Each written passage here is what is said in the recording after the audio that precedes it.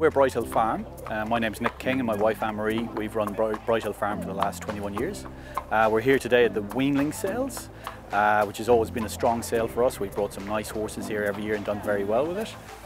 It's probably the second biggest sale on our calendar. We've got the yearling sales in January, and these are all foals that have been weaned off their mothers, so they're 6 to 8 months old, and we sell them prospectively to people who want to bring them back as yearlings, but also people who just want to buy a racehorse at an earlier stage. So, and it's proving to be a really strong sale, and everything's progressing really well.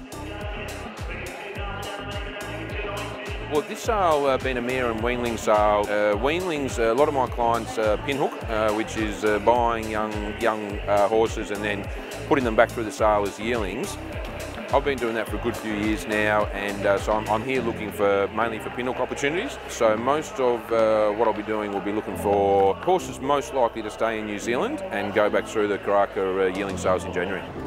In the doorway, 150,000, good luck to you, Magnus, 150,000. From our perspective, we're looking to see that these international buyers are on the complex, that they're happy with the product that's on the ground, which seems to be the case. And it's just great to see the New Zealand breeders getting a good return on what they're offering here at this sale, and hopefully in the future the people that are pinhooking these horses also go on to get a return and make a profit on the horses that have been put through here today. They might be selling them back here in January or at other sales in the future. So yeah, just a really positive vibe around thoroughbred horse sales right now.